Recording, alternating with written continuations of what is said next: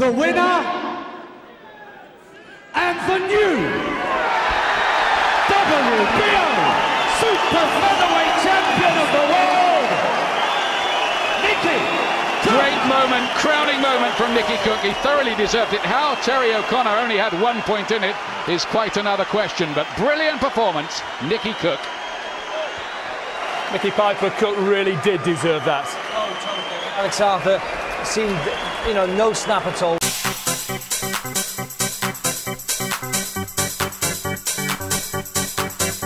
In the blue corner, he's wearing navy blue trunks with silver trim and weighed in at 10 stone, 7 1/4 pounds.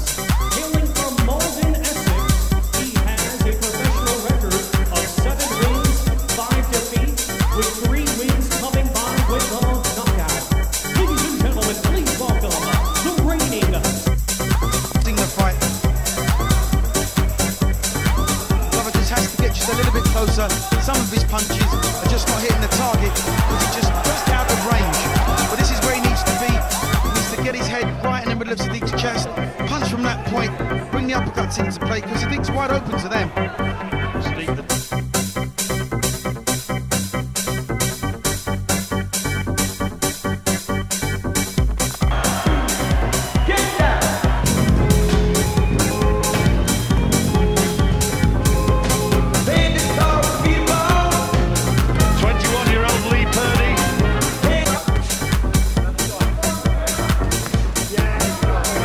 Body shot there by McDonough. Fighting quite an intelligent fight right now.